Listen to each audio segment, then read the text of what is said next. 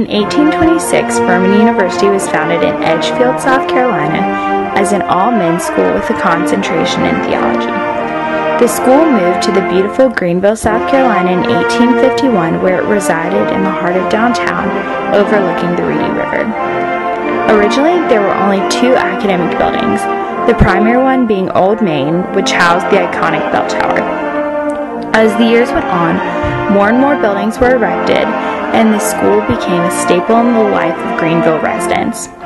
In 1933, students from the Greenville Women's College, which was located on the other side of town, began taking classes at Furman. And in 1938, the two colleges merged together officially. After the merging of the two schools and a rise in student enrollment after the Great Depression, Furman realized that having two separate campuses roughly a mile apart from one another was not working. The space in the downtown area was limited, and they inevitably decided to move the entire campus 5 miles down to Poinsett Highway to Furman's current location. The school provided all new facilities, but they brought parts of the old campus to the new campus. Even to this day, you can see various plaques, signs, and memoirs of the old campus. One of the most interesting pieces of Furman's old campus is Cherrydale, which was brought to the new campus in 1999 and used today as the Alumni House. Cherrydale was actually on a farm pretty far outside of downtown Greenville that probably was started being built as early as 1806. The room we're sitting in was probably built about 1806, and other parts of the house were added later, with the front part, the real fancy part, probably being added in the late 1850s, just before the Civil War. And it's been modernized through the years. Obviously, back then it didn't have bathrooms or anything like that, but the Furman family bought it in about 1850 when Furman moved to Greenville from one of their many places that Furman was. And it was because it was about 7 miles outside of town. President Furman actually had a house on campus where he lived during the week, and he probably just came and stayed at Cherrydale on the weekends and in the summertime. Furman didn't run 12 months a year like it does now, where the president has to be here all the time.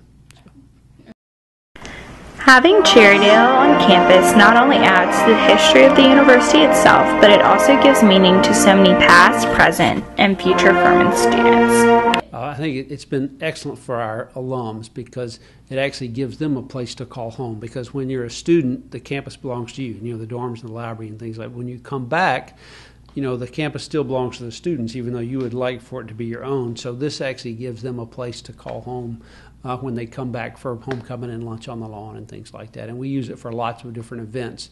But it was a great decision that I was not around to make it the home of the alumni office. The second oldest building on Furman's campus is the Old College.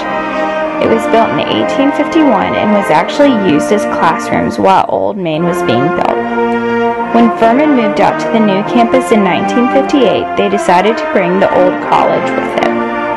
It is located right next to the bell tower on the north end of campus. Quaternion, a men's honor society on campus, actually still meets in the Old College on a regular basis. As was said before, you can still see various pieces of the old campus all throughout Furman today. Right next to the bell tower and the old college, there is a stand for a bell that was once located in the ceiling of the Mary Judson Library on the Greenville Women's College campus. Or walking alongside the lakeside dormitories, you see several different lampposts with plaques that either say Class of 1922 or Class of 1920. Those both came from the Greenville Women's College and came to Furman when the campus was relocated. The most unifying piece of the old campus and the new campus is the 50th anniversary memorial. It was built in 2008 to commemorate the 50th anniversary of Furman relocating campuses. There is a structure in Falls Park on the edge of where the campus was once located, with a plaque that tells all about how the campus once stood proudly downtown. And next to the Shy Center of Sustainability on Furman's current campus, you can see the other half of the structure with a plaque commemorating the old campus as well. Having this piece gives an eternal connection to the two campuses.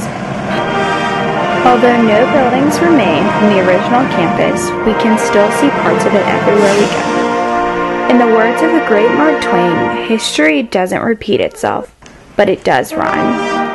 Furman's current campus complements the history of this prestigious university, but it also is a unique rhyme of its own. Furman would not be the institution that it is today without its colorful history.